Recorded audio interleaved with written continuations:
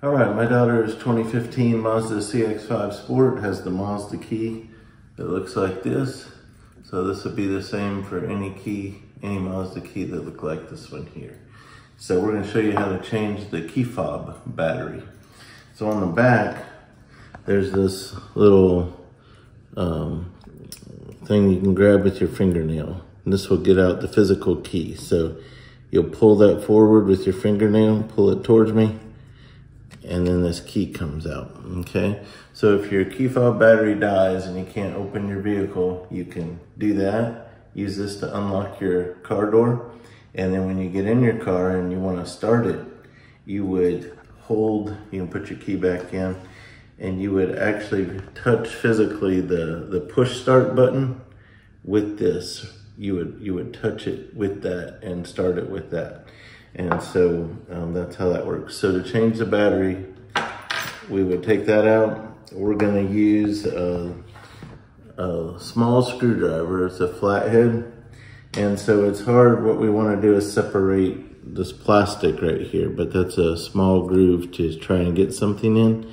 So where we just took this key out, there's a ridge right here where my fingernail is at the top on both sides, like a little ridge, and you're just gonna stick that flathead right there in that ridge and just twist the screwdriver and it lifts it apart right there.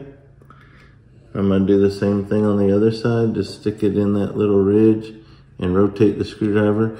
Now I have a little gap on both sides, and you can either, run the flathead screwdriver down around that ridge like that. See how it just separates into two parts. So we're gonna set that aside.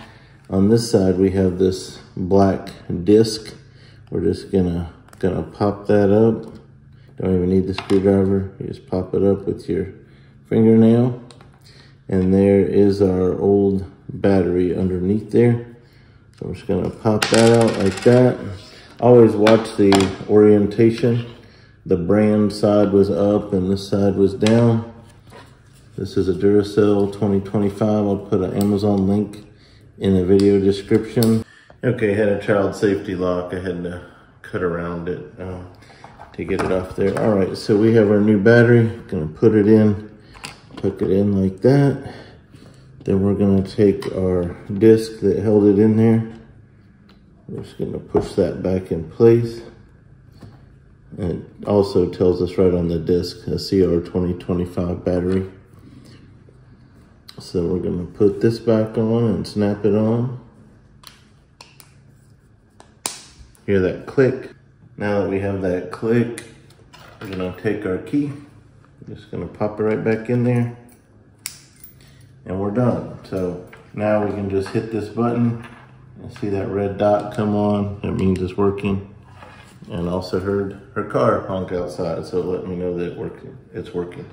So that's all you need, the 2025 battery and a small flathead screwdriver. Thank you for watching. Please check the links in the video description for the batteries.